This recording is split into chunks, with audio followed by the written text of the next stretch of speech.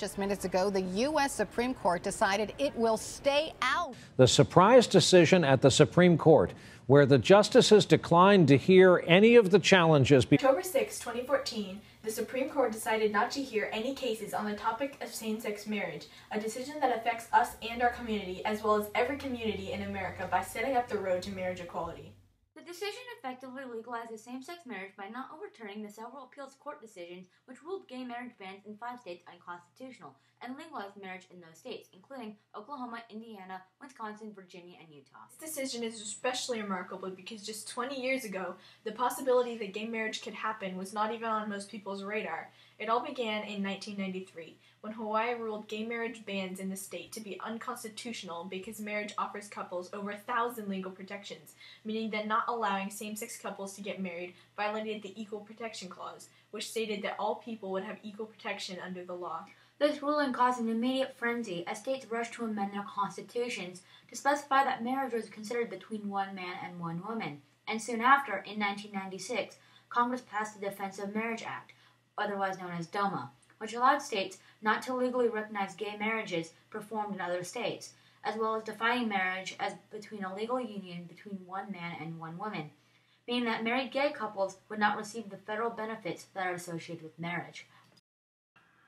Since then, the Defense of Marriage Act has been ruled unconstitutional by the Supreme Court case Windsor v. the United States, in which a woman, Edith Windsor, sued for being required to pay an estate tax of $350,000 on property that she and her wife owned together when her wife and partner of 46 years, Thea Spire, died. Though the two had married legally in Canada, DOMA caused their marriage not to be recognized in New York, where they lived. Windsor held that DOMA violated the Equal Protection Clause, which the Supreme Court found to be true. Since the removal of the Defense of Marriage Act in 2013, the federal government has left it to the states to work out the issue of gay marriage individually. This year, several appellate court cases about the constitutionality of same-sex marriage bans were submitted to the U.S. Supreme Court for review. However, the Supreme Court's refusal to hear these cases upholds the appellate court's decisions, which overturned gay marriage bans in 5 states. This Supreme Court action makes it seem likely, if not inevitable, that marriage equality will soon be a reality in the U.S. Here's how we think it will happen. It's the United States Equal Protection Act. So at this point in time, what we have is we have it going through state by state by state by state. There have been some recent Court of Appeals who have found that there is that the state constitutions are valid, and there's reason to believe that based upon those recent rulings, it may make it back to the Supreme Court of the United States, and the Supreme Court may make a determination once and for all whether or not this should be legal on a nationwide basis. Things, therefore, we decide by majority vote. But the other equally important, equally American idea, essential to our idea of constitutional Republican democracy, is that not everything gets put up to a vote. It's not okay to say that I'm going to vote on whether Brian Brown should have freedom of speech, or that because we don't like what somebody else says, we're going to remove their religious freedom or their right to marry.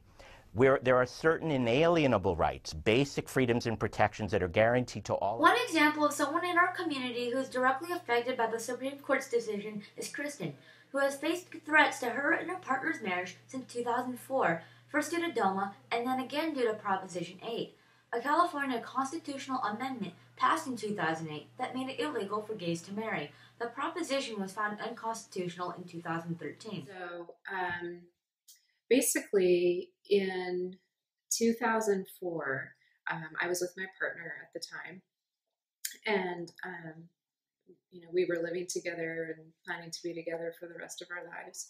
And we got a phone call from some friends of ours that said, "Hey, we just heard in San Francisco, the mayor, Gavin Newsom, is going to open up marriage." We're like, "This is a really cool, monumental thing," because before that, marriage was between a man and a woman only. That's the law. And so we were like, yeah, we want to do that. And it was Valentine's Day weekend in 2004. So a group of us flew out there and camped out because the lines were huge, and in the rain, and waited for the courts to open, and we were able to get married. And about 6 months later, we got a letter in the mail from the government saying, "We're sorry, your marriage is annulled. It's no longer valid. Then we had the California vote on Prop 8, and it was approved. So California basically said, no, gay marriage should be banned.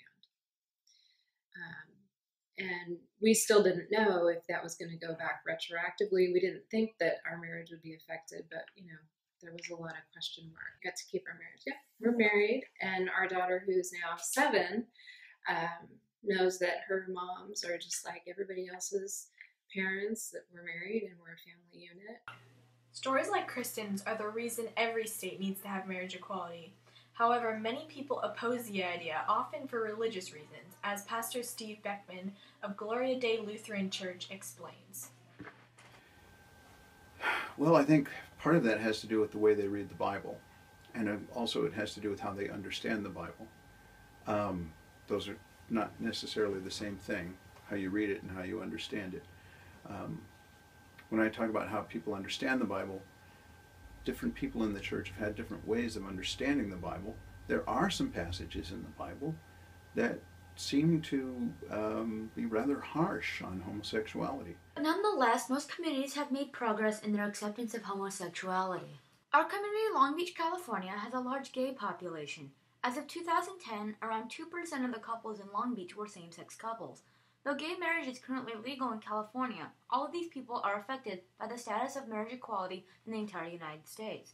We contacted the mayor of Long Beach, Robert Garcia, with some questions about the progress of marriage rights in Long Beach. He said, "It's clear that Long Beach supports marriage equality.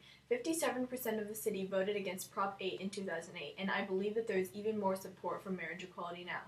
Also, Long Beach has long been a place of tolerance and tremendous diversity. I do think that more people who identify as LGBT, particularly young people, may be deciding to live here because of our reputation for tolerance, which includes support for marriage equality."